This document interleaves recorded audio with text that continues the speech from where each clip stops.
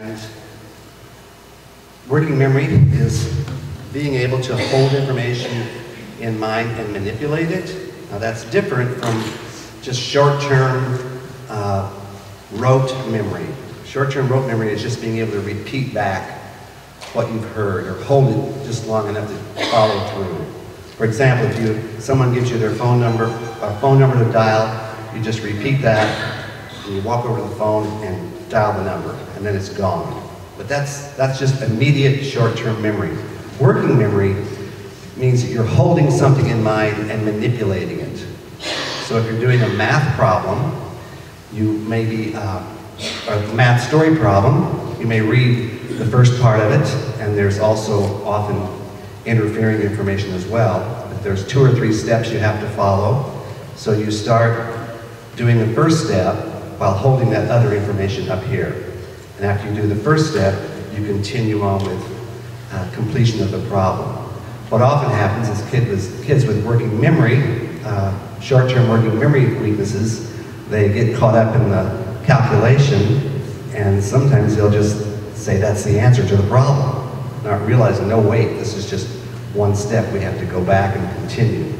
So, or if you're writing something and you are trying to think about what you want to say in the next sentence, as you're writing the sentence, you have to be able to hold the next bit of information up here while you're writing that sentence and then bring it down. It'd be very similar to taking notes in the classroom, where you are, or taking notes like you are now. Being able to write what you just heard, and while you're in the process of writing that and holding that, and here comes new information, and then being able to take that information and hold it while you write what you just heard. So working memory can be pretty important as far as being efficient and problem solving accurately. So it's like having a mental workspace where information is just stored for just a very brief period of time, and that means just seconds. In some of my reading they've said 20 seconds is all you need to hold that information.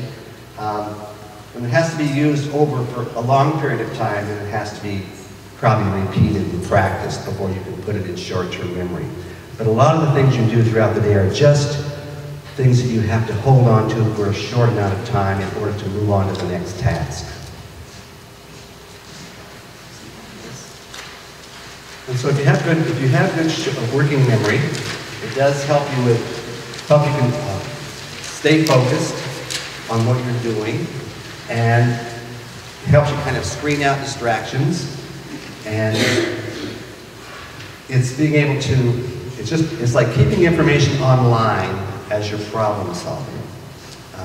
So again, there's an example again of computing a math problem or carrying out measurements when cooking.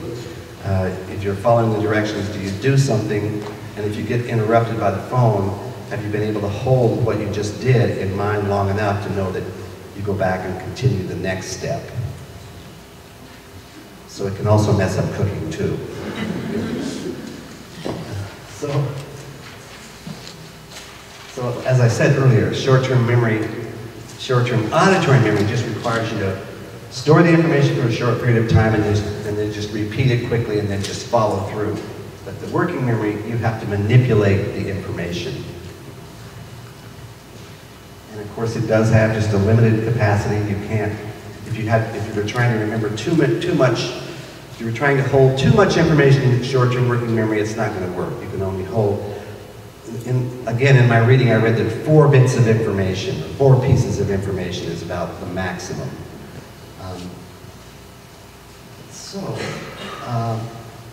As I said before, there's an association between memory and attention, and so people who perform poorly on working memory tasks often have difficulty with attention. And ADHD, working memory weaknesses, is a characteristic of ADHD, especially the inattentive type, where you just can't stay focused. Okay, let me just move on here. So typically I see this all the time whenever I test kids who have ADHD. They have problems with holding on to information. usually do poorly on tasks where you have to repeat numbers backward, or if you give them mixed up letters and numbers and ask them to hold the information in mind and then give them back to you sequentially, they struggle with that because that's, again, you're having to put some information up here, manipulate this information, and then pull that down. For example, if I ask you to put these letters and numbers in correct sequential order and give me the numbers first and then the letters. So if I say 6A, 9T, 7. So you'd have to go 6, 7, 9. What else did I say? A and T, I think. Yeah, something like that. So you have to do that. And, or you ask someone to solve mathematical problems without pencil and paper. And so, you give them a story problem, and of course you throw in something else. And first of all, they have to multiply, and then they have to subtract. But often what happens is they'll multiply, and then they'll say, no, wait, read that to me again. And then I have to reread it. I have to say, when I was looking at subtests on IQ tests, it's interesting that they do statistical analysis of the individual subtests on an IQ measure to determine which one has the highest amount of G. G is like a theoretical concept that means the best measure of intelligence. And interestingly, when I looked at all those subtests, arithmetic is considered the best measure of intelligence on a Western scale. I know, I was surprised too. Right after that comes similarities, and really have to explain how things are alike, and vocabulary, and comprehension, which is social knowledge. You have to ask social questions. But when they did the statistics, it was the arithmetic subtest that had the highest level of G. And so it tells you something about, they must really value, being able to manipulate numbers and hold information in mind.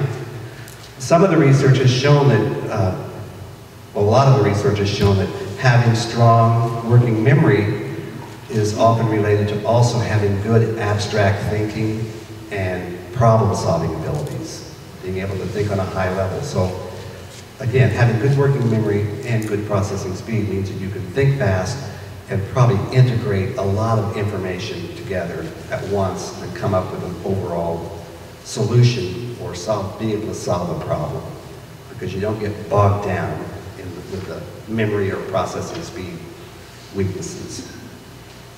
Is this making sense, or is it kind of vague?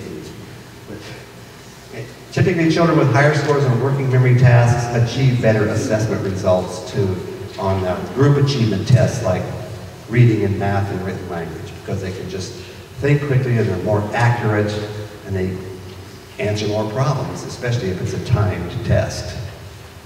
So, the research has shown that there's a strong association between written expression and working memory, and that's because they have more vocabulary usage.